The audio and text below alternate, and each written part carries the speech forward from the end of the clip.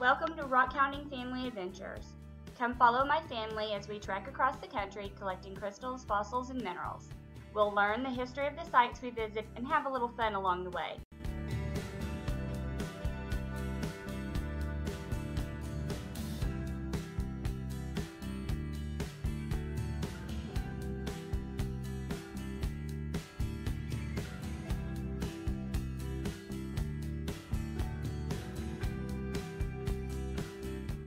We hope you enjoyed this episode and join us again soon.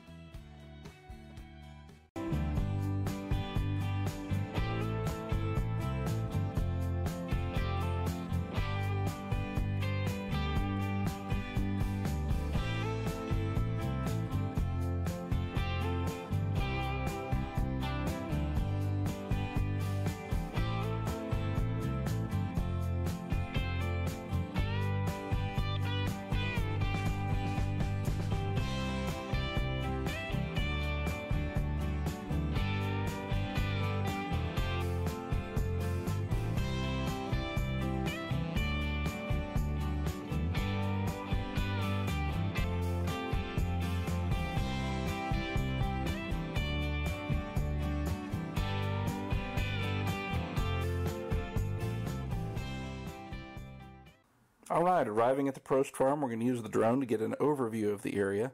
Here in the front is the garden, and that's where we were going to be digging this weekend. The weekend we showed up, there was also a lot of other club members present from a local club. Taking a look at this area off to the left behind that second barn is an area that people go digging, and we'll take a look at that later. Here Sebastian is going to show proper shoveling technique. Your tongue must be out for the shovel to work properly. I want everybody to remember that. Some of the equipment that we're using here, obviously shovels, screens are going to be real important. We used a 1/4 inch and an 1/8 inch screen.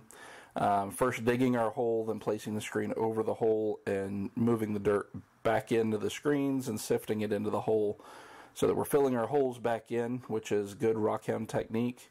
And etiquette, and also moving the dirt one less time, which will help save your back and speed things up. So, other thing I would recommend, some knee pads or a cushion to sit on. We ended up spending about 4 hours here, maybe a little bit more. So it keeps your pants dry, keeps your knees and your butt more comfortable so that you can make it the little longer haul. Most of the corundum that we found while we were here, we found simply by moving it through the screen, getting rid of the dirt, and you could see it on top.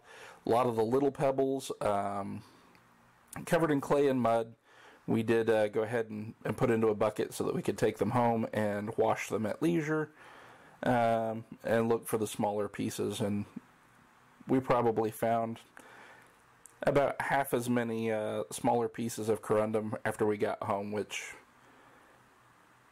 was simply nice to be able to do something on a day where winter decided to kick back in. The day we were here, it was a little bit of a spring intermission to our winter.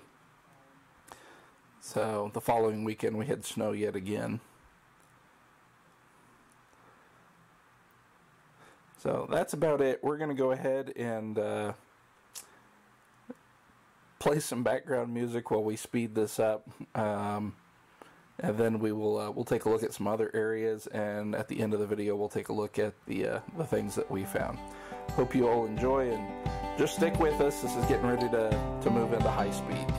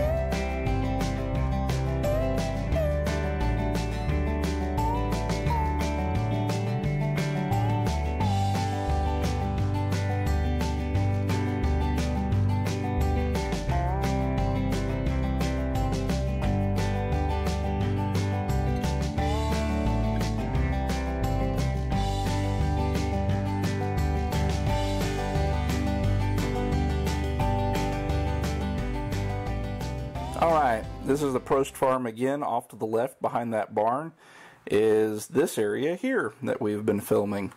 This is where people go and typically look for the corundum during the year. The garden area was a spot that had been tilled in the fall. We had heard good reports that a lot of stuff was being found, so we went that direction. But I did want to take a look at what other people were doing other times of the year. What I found was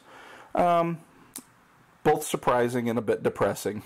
Most of the holes back here, they start shallow behind the barn, 2 to 3 feet down. It looks like where people were finding things. The further back you get, the corundum tends to be running deeper, and people have decided to dig 10-foot holes, which is not a bad thing, but then they undercut the area, place the dirt they're digging out of the holes back up on top of the overburden that they've already undercut, making it extremely dangerous. I wouldn't have kids around this area, and I personally wouldn't crawl down any of these holes without removing the overburden. As they've dug down, they've killed the trees in the surrounding area. The roots aren't going to support the soil for much longer. Undercutting it 2 to 4 feet sometimes with the dirt excavated from the hole thrown back up on top. You really have no idea what somebody's done before you climb down into that hole. So area is just potentially a real danger. These holes are still filled with water and ice because it is the middle of winter. So I didn't crawl down in any of them. Looking across some of the tailings piles that people have pulled out of their holes, the overburden, there's little bits of quartz and things. So they're probably finding stuff back in here. It's about a 4-acre area that people have been digging, and it looks like the further back you go, the newer the holes are. But none of it looked incredibly safe, and on this wintry day, none of it looked real appealing at all.